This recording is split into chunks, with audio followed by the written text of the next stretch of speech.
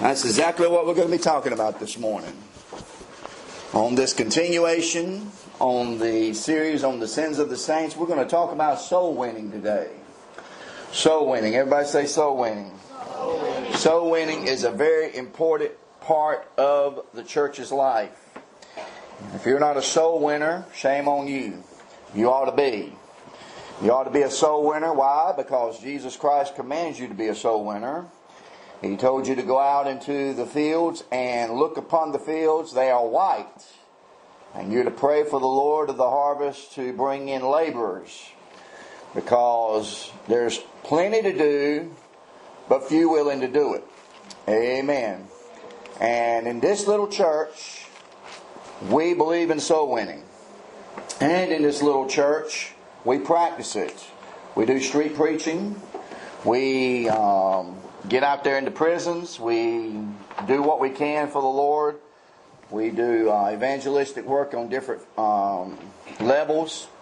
We've got YouTube ministries. We've got a website. We do everything we can possibly think of to do to get people to the Lord Jesus Christ.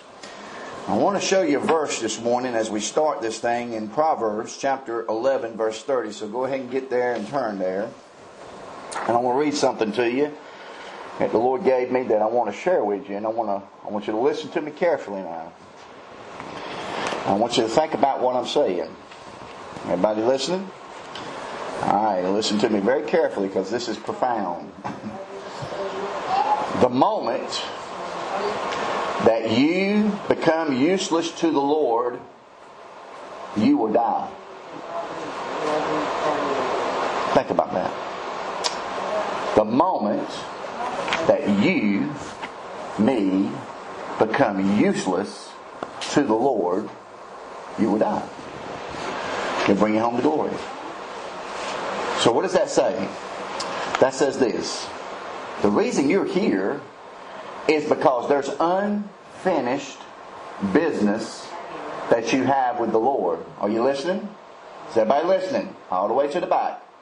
Listen to me carefully. If you become useless to the Lord, the moment you become useless, that's the end of the road. Then the Lord calls you home. The reason that God does not call you home after you first get saved is because He's got something He wants you to do. You understand what I'm saying? Now, sometimes God gives Christians a reminder of that, and sometimes they will have close calls with death to remind them, hey, I can call you home just like that. Now, what are you going to do for me? I let you stay here for a purpose. I do not let you stay here so you can sit around and spend all your time on TV and YouTube and watching slop and entertaining yourself. Your entertaining of yourself is not God's business. God's business is you become a useful vessel that God can use to win other people to Jesus Christ. You being entertained is irrelevant. Okay? Now, I didn't say that it's wrong to be entertained. I like entertainment. I like to go out and do things. I like to do recreational things. But the problem becomes we take that to a level to where we neglect God and put ourselves above and before Him. To where we put Him on a back burner, and if it's convenient, we'll bring Him into the equation. If it's not convenient, we'll just keep Him on the back burner somewhere, and we'll pull Him out when we're ready for Him. And God's getting sick of that. If you want me to be frank with you about churches and Christians in the last days. Alright. Another thing that needs to be stated is no matter what condition you are in, you can do something for the Lord. Now let's park it there for a second, shall we? Let me read that one more time. No matter what condition you are in, you can do something for the Lord. You say, well, I'm crippled. I don't care if you're crippled or not. You can do something for Jesus Christ. You know Fanny Crosby? You ever heard that name? She wrote some of the greatest hymns in your hymn book. Amen. Go look them up sometime. Go look up some of these verses. You know that song, I was blind, but now I see? Fanny Crosby. Okay? You know what's unique about Fanny Crosby? She was completely blind.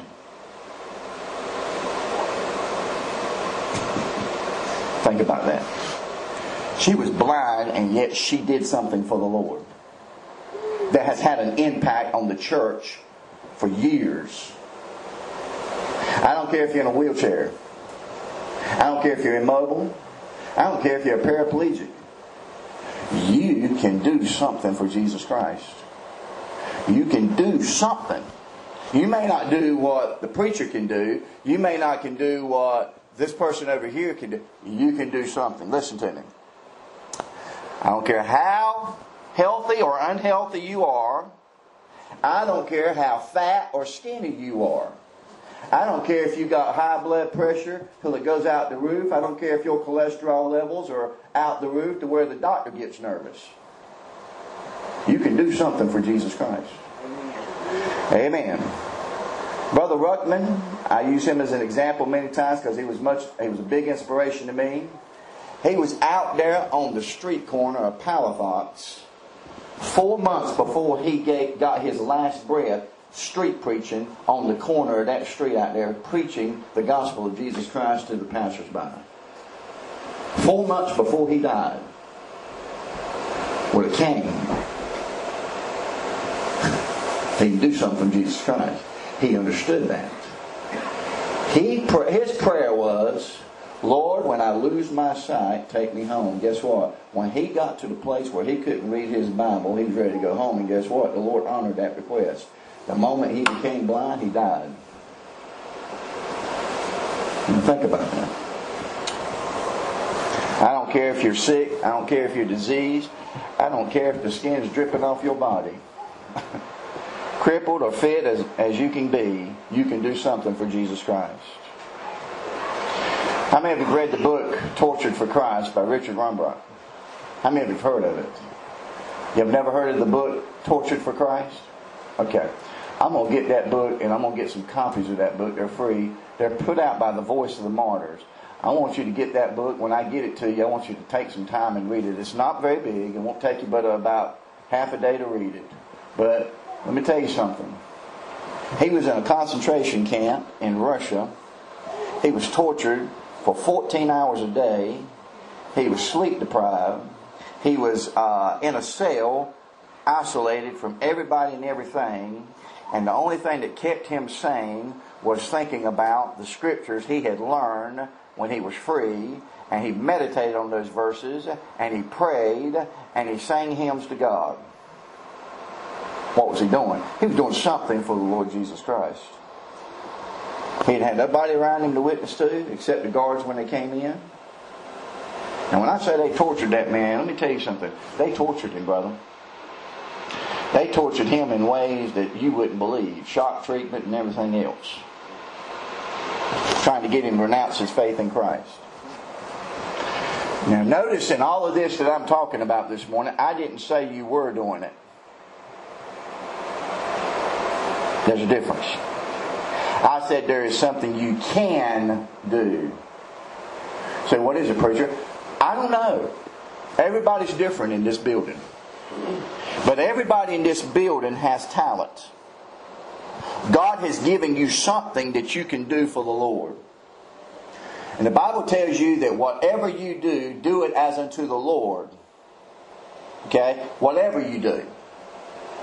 And there's things that you have talents in that this young man may have a different talent. This lady right here has certain talents that this man back here has a different talent of. And this sister right here's got a talent that this young man here doesn't have a talent, but he's got another talent. And when we all come together and figure out what our talents are in the local church, and we do those things that God has called us to do, and use those talents for the glory of God in the local church, the church will prosper, the church will grow, the church will become the entity that God wants it to be in the community. Bottom line. And that's why we're talking about this subject this morning. The issue, though, here's the issue. Now listen to me on this one too. I want you to pay attention. The issue that determines whether you will or won't do it is a simple word. You know what it is? Love. If you love Jesus Christ, you will do it. If you don't love Jesus Christ, you will not do it. I don't care what happens in this pulpit. I can preach till I'm blue in the face, and if you don't love Jesus Christ, you will not do what God wants you to do. No matter what I beg you, I can plead, I can get on my knees, I can cry, I can go to your house, I can eat supper with you, I can go out to the restaurants with you, I can do everything I can motivate you, I can pray for you, I can get before God and travail and weep. But let me tell you something. At the end of the day, what determines whether a man or a woman will do what God told them to do is love. And you got to love Jesus Christ with all your heart. And if you love Him, you'll do what He says to do. That's it. That's it. It's simple. If you love Him, you'll do what He tells you to do. If you don't, then all bets are off. That's the real issue this morning we're talking about. Now look at Proverbs chapter 11. The fruit of the righteous is what? Now, I've read that verse a bunch over the years. I preached out of that verse. I've been in conferences where I preach revivals and I preached this verse. I preached it on street corners.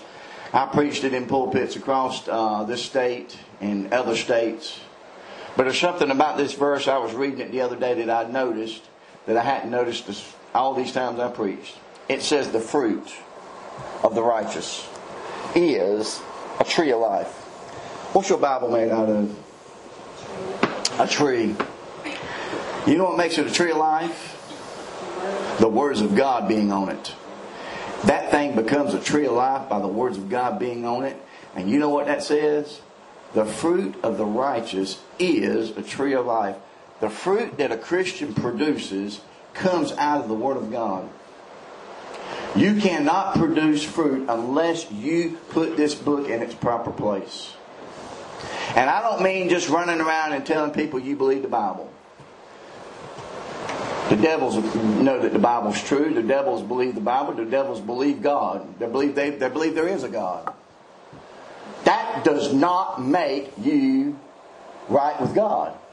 And that does not make you in a position to where you're doing what God wants you to do. The key factor, folks, in producing fruit is not only recognizing that the Word of God is where we get our fruit and where we get our motivation, but it is practicing and putting into practice what God's Word says for us to do. Now look at the next part of this verse. The next part of this verse says what? It says, and he that winneth souls is what? I wonder how many wise Christians we've got in America today. Not that many. Not that many. You know what they determine a person being wise? How much education you got. Where'd you go to school at, preacher? What university did you graduate from? What kind of PhD do you have? What kind of bachelor's degree? What kind of associate's degree do you have? They determine people's wisdom by their education, and God determines their wisdom by how many souls they've won to Jesus Christ. Now, everybody, I want you to look around. I want everybody to take a moment, and I want you to look around in this church for a minute. Just get a good feel of how many people are in this church this morning. Just kind of look around. Just look at each other. And you got a good feel about how many's here, right? Now I want you to think about something. If everybody in this church made it their business this week, Brother Chuck, just to win one person to Jesus Christ and get them in church, what would happen next week in this church? We'd be scrunched together. Yeah. There you go. And then if the following week, all those people just won one person to Jesus Christ. Just focus on, I'm going to win one person to Jesus Christ this week. What would happen the following week? You see what I mean? That's how the church grows. The church doesn't grow by having pizza parties. I like pizza. Don't you young men like pizza? I like pizza. I like pizza, but let me tell you something. Pizza is not soul winning. It may be a tool you can use to get them to where you can preach to them. I'm not disputing that. But what I'm saying is, we got to get back to the basics of what the Bible says we are to be doing. The Bible says, he that winneth souls is wise. He that winneth souls is wise. Now look up here on this board this morning. Soul winning. I'm going to go through some of this is going to be a few services. So I want you to look up here for a minute and pay attention to what I'm going to read off to you this morning, because I know there's a glare, and I apologize for that, but I'm going to read it to you. I want to show everybody in this church the following things. Know how to lead someone to Jesus Christ. That's number one. I want you to learn the Romans Road if you don't know it already. I want to show you what the Great Commission says, and I want you to understand that the Great Commission is not a suggestion, it is a commandment. I want you to take advantage of some things here and go out and do some things. What do I want you to do? I want you to pay attention to these community boards. Almost every restaurant that y'all go to has a community board. Do you have tracts with the church's address on it? Do you have church cards? I've got plenty of church cards. I can give you all the church cards you want. Why don't you stick them on those community boards? Give out the CDs that we have back there. People that want to find out a little bit about our church, but they're a little reluctant to come. They're not sure about the preaching. Give them some of the preaching stuff and let them hear what we're doing. Let me tell you something about that officer last night that I was at the prison preaching. You know what that lady said? She said, I ain't had strong preaching like that since I was a kid. My church I went to when I was a kid had that kind of preaching, and I've not heard that kind of preaching since. And it was motivational, her, because you know what she said? Every church I'm going to, they sugarcoat, they water down, and it's all positive, and there's nothing biblical, and there's nothing strong meat, there's no doctrine. This is a woman that ain't going to church, and she said that in response to me preaching last night. Now, if I had done what some people suggest I do in my preaching service and tone it down a little bit, and just be more positive, and more loving, and more caring and sharing and coping and hoping, and make the world a better place to live in, well, I'm going to do that. I want Jesus Christ to blow it up. And that'll make it a better place. Okay? You know what they need to do over there in the Middle East? They need to make Gaza, and they need to make Iran and Iraq a parking lot. And that'll make the world a better place to live in. If they take some nuclear bombs and blow Russia up, that would make the world a better place to live in. That's the kind of preacher I am. Dialogue does not work. In case you hadn't noticed. Because the man that hates your guts that's sitting at the table with you dialoguing with you is plotting how he can kill you. Now that's the world we live in. And you better recognize real quick that we live in a world where people hate us, and our job is to get the gospel of Jesus Christ in their hearts so that their minds will change by their heart being converted to Christ. Then they'll be on the same page we are. Until then, all bets are off. So you better preach as hard as you can and tell them as hard as you can and let them know what the Word of God says about their condition. When I got in that prison last night and preached to those men, I told them this from the pulpit. The first thing I told those men was, I said, let me tell you something. Some of you in here, this message I'm going to be preaching on, I was preaching on the judgment seat of Christ, it don't apply to you. So tune out. You said, why do you say that, preacher? I said that because there's some people in there that's lost. You know what I told those lost people when I prefaced that on this? I said, some of you going to hell like a bullet. And until you get saved, you won't be able to get to the judgment seat of Christ. You're going to bypass that and go to the great white throne judgment. And you're going to go to hell and you're going to burn forever. Does that bother you? Now that woke some people up in there.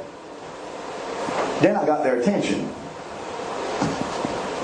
I didn't do this little smooth talking Joel Osteen stuff where I said, well, God loves you.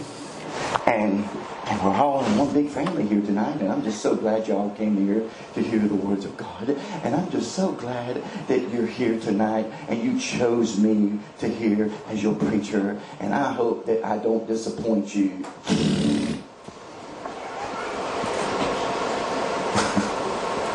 Take that man and throw him out the church, okay? Get a man in there that's got some guts and backbone and tell you the truth and not sugarcoat it and let you know what God's really thinking. God's angry at you. He's going to stay angry at you. You're going to go to hell like a bullet until you get saved. That's where you're headed. And then I preached a soul winning message, and 2 men got saved.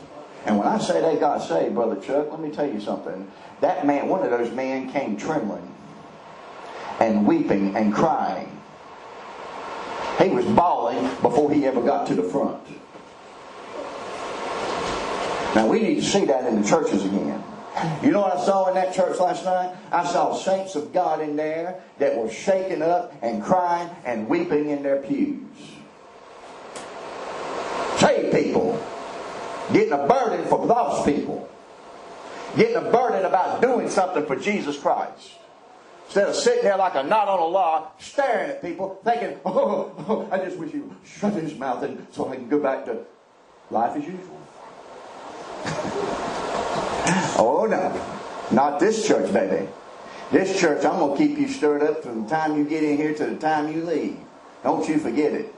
If you're comfortable in here, something's wrong. I must be sick.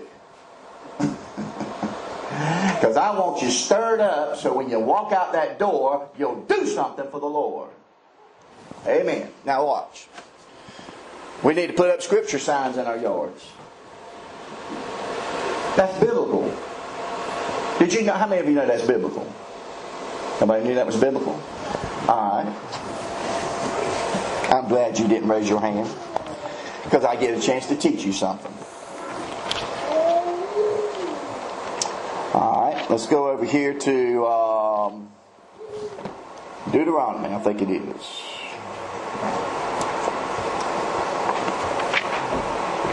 Give me just a minute, let me find it.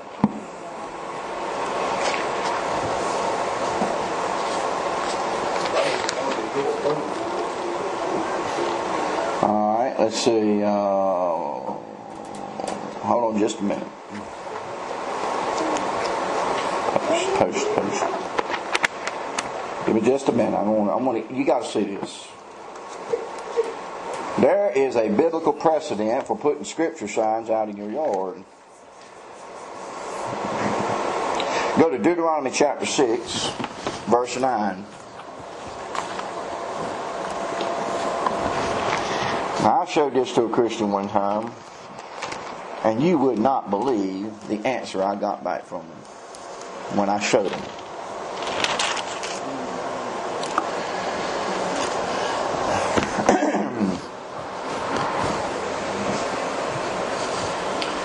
You know what their response to me was? I don't want to litter my yard with that trash.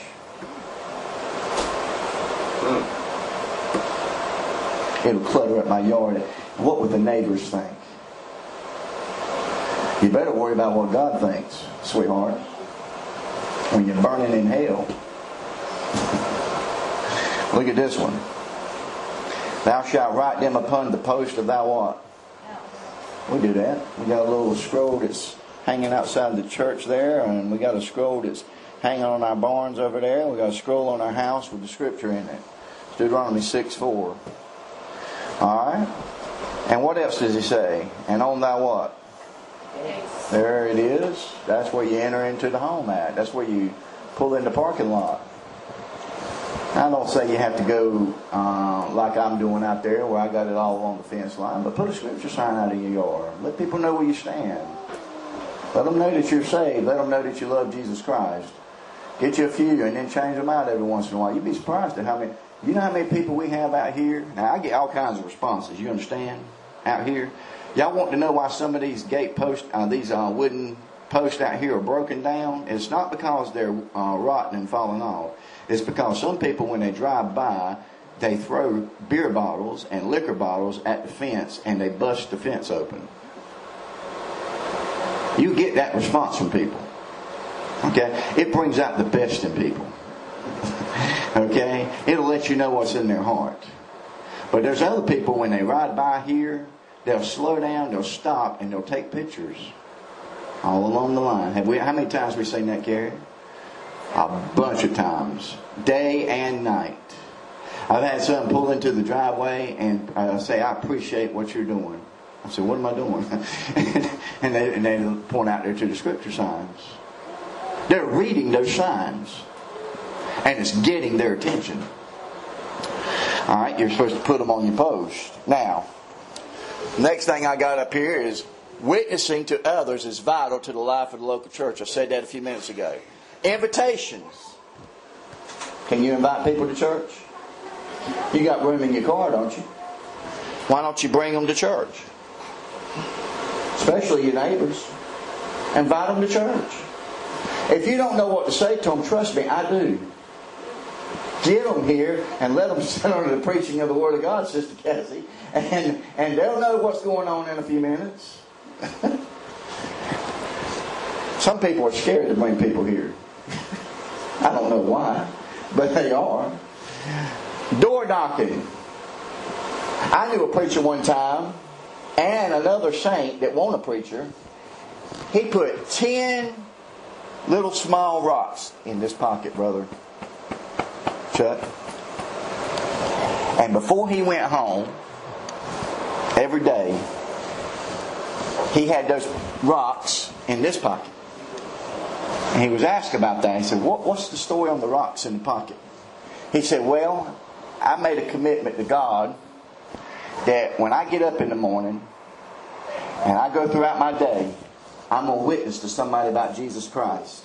At least 10 people a day. And I take a rock and I move it to this pocket every time I witness to somebody. And I don't go home until I've talked to 10 people about Jesus Christ. That's pretty good. That's profound. Door knocking. How about passing tracts out? Passing church cards out. You know, every one of these church cards, by the way, I don't know if you know it or not, or took time to look at it, has the plan of salvation on the back of it. It's not just the information on the church. It's upside down. Like that. But it's got the plan of salvation on the back. You give them this card, you're giving them the plan of salvation to read, and trust me, they'll flip it. I've watched them do it. I've given them church cards, Brother Chuck, and I've watched them do this. Flip. And read it. Alright. Passing out tracts. How about street preaching? We do that here. We get on the corner and make a fool out of ourselves for the Lord. We become fools for Christ. Okay? How about calling folks? Listen, ladies. I don't know how to say this nice without just saying it. Instead of getting on the phone and gossiping about everybody, and talking about your neighbors, and talking about this one, and talking about that one, why don't you get on the phone and invite people to come to church? You know they're not going to get excited about church unless you are. Amen.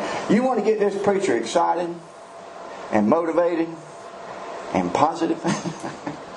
Why don't you get this church full of people that you've invited? Boy, I'll have a field day in here. And get people one to Christ and get this thing going and get this building over here built quicker than what we're already planning on getting it built. Boy, we can have us a time out here. Amen. If I have to make this whole yard a parking lot, I will. Amen. That's how committed I am.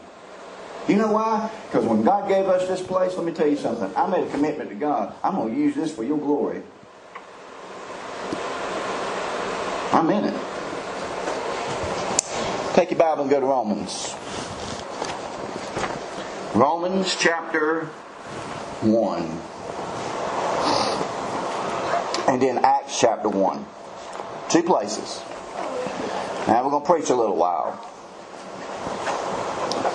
Soul winning. Is it important? Well, we'll see. What did Paul say? Romans chapter 1, verse 13. Now, I advise you to take a picture of this up here so you can have some ideas. I gave you a bunch of ideas up here on what you can do. Somebody said, I don't know what to do. I just gave you a bunch of ideas. There's plenty more where that came from. But there's some things to get you started right there. When you're in a restaurant, you're sitting down eating, lay a track down. When you're through that drive-thru, passing one of those chick tracks. I've got plenty. I'll get more if I need to. Romans chapter 1, look at verse 13. The Bible says this. Now I would not have you ignorant. Alright. I would not have you ignorant, brethren, that oft times I purposed to come unto you, but was let hitherto, that I might have some fruit, there's that word fruit, among you also, even as among other Gentiles. I'm a debtor both to the Greeks and to the barbarians, both to the wise and to the unwise. So, as much as is in me is, I am ready to do what? To preach the gospel. Let me tell you something. People don't like preaching anymore. They don't like going to churches where the man of God gets up and actually preaches a sermon and actually gets in there and spits and sweats and slings his words around and slings his hands around. They get nervous about that and they say that's all that old cake stuff, that backwoods preaching stuff. I want an educated, smooth talking man that'll lie to me and send me straight to hell. Amen. That's what the world's looking for today. But the Bible has one method to get the gospel out to people, and that's preaching to them and proclaiming what God said to them. The Bible says, I am ready to preach the gospel to you that are at Rome also. Anybody know what Rome is? That was a cesspool of iniquity. That was the seabed where everything and anything went. I mean, you could see any kind of wickedness and vile thing that you could imagine out of your wicked heart, and you could come up with some things that your mind couldn't even think of that was going on in Rome. America today is in that same category. She's headed down that same road. All roads lead to Rome. And I'll tell you something interesting last night, Brother Chuck. I shared my vision last night that I told people. I said, let me tell you something that's going to happen. You better get ready. Now I'm going to tell this church this morning the same thing. If you're going to do anything for Jesus Christ, you better do it now.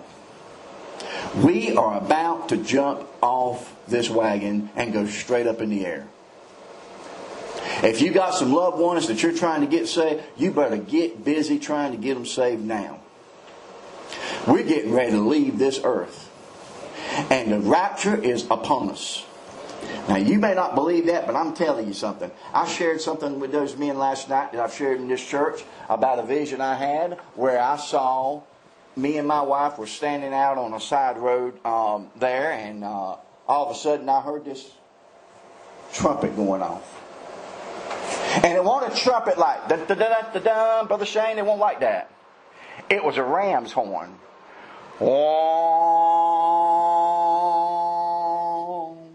And as it went out, it went louder and louder and louder. It was a ram's horn, which is exactly what they used in the Old Testament to call an assembly.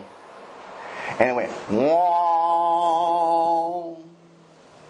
And as that thing went off, I felt myself coming up off the ground. And I looked at my wife, I said, this is it. This is it. We're going up. This is it. And all of a sudden I heard, come up hither. Just like that. And up we started going. And I looked back at the United States as I'm going. And I saw the bombs hitting the ground. All over the United States. Nuclear bombs. Boom, boom, boom, boom.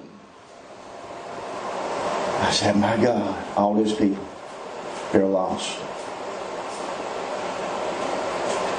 I got a guy last night that stood up in the church when I said that. He said, preacher, I got to say this. I said, say it, brother. What you got to say? He said, I had the same dream. God gave me the same vision. I saw the bombs going off as we were going up in the air. Another guy said, I saw the same thing. God is warning people what's about to happen. He is telling the church, get your act together and get yourself ready. We're getting ready to go. Now that ought to be exciting to you that are ready. It ought to make some of you nervous because you ain't ready. And some of you are going to go up to the judgment seat of Christ with a red face. Because you wasted your time on this earth doing stupid, foolish things while neglecting the things of God that God called you to do. Listen to me. He says in verse 16, I am not ashamed of what? Are you ashamed? Are you ashamed to be reckoned with Him? Are you ashamed to be identified with the Lord Jesus Christ when it comes down to it and the pressure comes on? Let me tell you something. If the Chinese and the Russians, they're getting ready, by the way. They got them off the coast of Alaska right now, in case you didn't know. They got ships off the coast of Alaska that our warships have met them to try to intercept them. This dumb government that we've got has got 4 ships to their 12 that's meeting them, thinking that we can do something to them. Let me tell you something. It's getting ready to be on. They've got them lined up off the coast of Alaska. They've got training camps up in Canada ready to come down. They got training camps down in Mexico ready to come up. And let me tell you something. This thing is about to go off, and the church is about to go up, and we better be ready, and we better be doing something for Jesus Christ before it's too late. That's what is going on. He said, I'm not ashamed of the gospel. If they come into your house right now, I dare say some Christians today, if they came into their house and said, hey, give me your Bibles. Oh, yes, sir. Over my dead body, buddy. You'll have to put a bullet in my head to get it out of my hands. Comrade Harris. Amen. Put that on YouTube and see how far it goes. I am not ashamed of the gospel of Christ, for it is the power of God unto salvation to everyone that believeth, to the Jew first and also to the Greek. For therein is the righteousness of God revealed from faith to faith, as it is written, the just shall live by faith. Go to Acts chapter 1. Acts chapter 1. Acts chapter 1. Soul winning. See, I can't do anything. I had a lady tell me one time when I was telling her, you need to be out there soul winning for the Lord. You know what she told me? Typical of Laodicean Christian attitudes. Laodicean Christians don't do anything unless they feel like it. They're moved by their feelings, not by the command of Jesus Christ. So she told me, I don't go and do that kind of stuff unless I feel led. Well, let me tell you something stupid. The Holy Spirit has led you into Scriptures and told you to do it. And if you don't do it, you're disobedient to God. You don't have to wait for a feeling. You don't have to feel a tingling feeling to get you out there to do something. Do something and God will give you a feeling. Amen. Acts chapter 1 verse 8 says this. Actually, verse 5. For John truly baptized with water, but ye shall be baptized with the Holy Ghost not many days hence. When they therefore will come together, they ask of him, saying, Lord, without this time restore again the kingdom to Israel.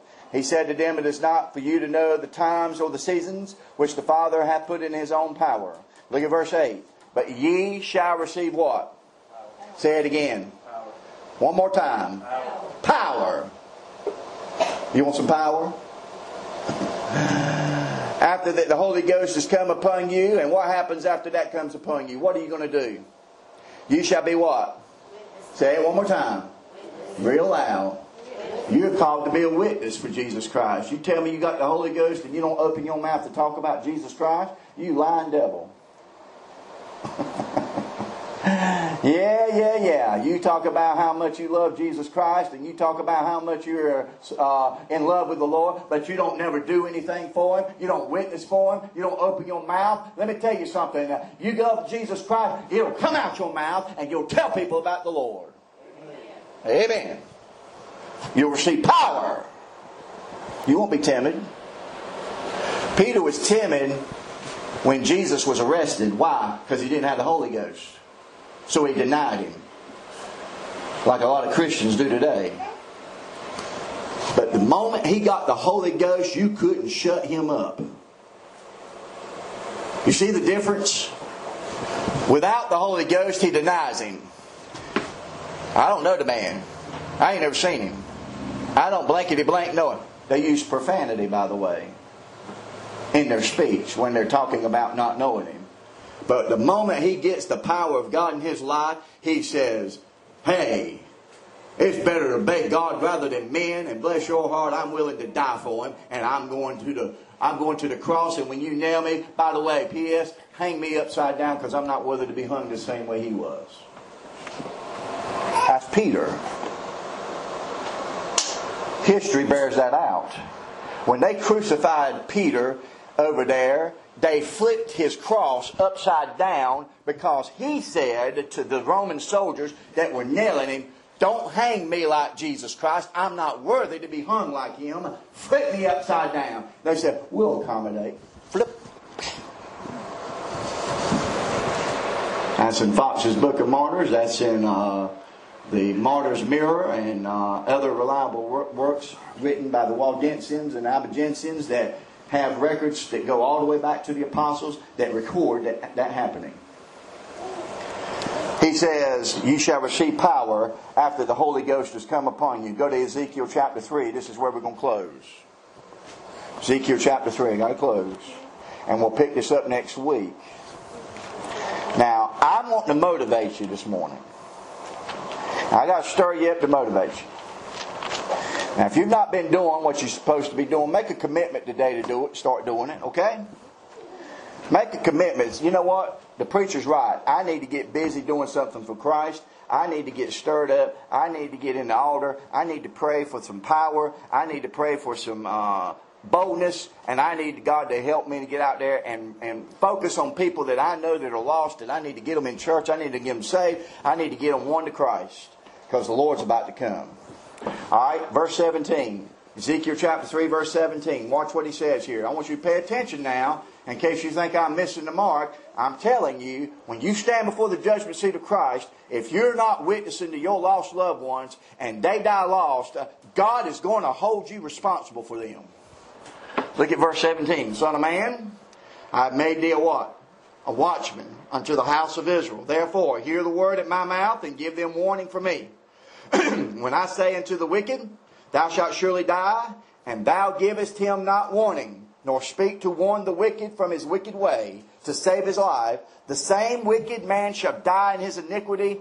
But, what does that next part say? His blood will I require. See, I didn't make that up. I'm in the book. I'm still in the book. The book says, if you don't warn him, his blood am I going to require your hand. So it would behoove us to get out there and say, hey, you need to get right with God. Yet if thou warn the wicked, and he turn not from his wickedness, nor from his wicked way, he shall die in his iniquity, but thou hast delivered what? You've done your part. All you got to do is tell them one time. If they shut you off after that one time, it's on them then. That's why I say it's important to give a tract to everybody you meet, even in passing, because you never know. That one tract may be the only opportunity, the only time they hear about the gospel of Jesus Christ, and you would be responsible for getting them saved if they get saved, and you will relieve yourself if they reject it. Isn't that interesting? Now that's the gospel in action. Soul winning is so important that God said to every born again believer in Matthew, go into all the world and do what? Preach. You say women can preach? You better believe it. The word preach means to proclaim. Now, I didn't say they'd be behind a pulpit. But there's different ways of proclaiming the gospel. The first person that went and told the apostles about the resurrection of Jesus Christ was a woman. Was she preaching? She was proclaiming something. The Lord is risen indeed. Is that proclaiming? Opening your mouth and saying Jesus Christ is risen is proclaiming. Everybody in this building is called to be a soul winner for Jesus Christ. Every one of you. I don't care who you are. I don't care how good you are, how well off you are, how poor you are, how healthy you are, or how unhealthy you are. You're called to do something for Jesus Christ. You know how I know that? Because you're still alive. When God gets done with you, You'll take your last breath and go on to be with the Lord. And God said, all right, now take some rest. Until then, you got something you better get busy doing. Amen. That's my burden this morning, folks. Now, we'll get into this some more next week on the gospel and soul winning. And I got plenty to say on this. Got plenty to say. This is just the beginning. But I want you to hear me. Get a burden for the lost. Get a burden for your lost loved ones. Get in these altars before church. Get in here 30 minutes before church and start praying. Get down beside your bed at nighttime and pray for your lost loved ones. Let me tell you something. We that have children in here, listen to me. Everybody here that's got children and grandchildren. You better take time to plant the Word of God in them. You better show them how to pray by praying in front of them. You better pray with them. Plant those seeds. If you don't, the devil will. Amen. Let's close in prayer. Father, thank you for your blessings this morning. Thank you for this message. Thank you for the people that are here, hungry to hear from you. Now, I tried this morning to get this thing started and its introduction given. Lord, I just pray, God, that it'll be received in the intended form in which I was trying to give it. And I pray that the people here will hear it as it was intended to be heard and receive it with a humble heart and be contrite and get in the altar and get a burden for souls. Win people to Christ. Lord, before it's too late. And I know the time is short. The night is coming when no man can work. That's fastly approaching upon us, Lord. And I pray, God, that everybody in this building will do something. Whatever you've called them to do, that they'll get on it and get with it and get busy in the vineyard. And let's get this thing done, Lord. So we can get on to the judgment seat of Christ and lay the things at your feet that need to be laid at your feet. And I thank you, Lord, for this congregation. I thank you for their love for your word and their love for you. And I pray, God, you'll keep them safe and keep them protected until we come together again. In Jesus' name, amen. God bless you this morning. We appreciate you being here today. Be blessed. Anybody that wants to receive communion, I'm ready to give it. All right. Come on, young man.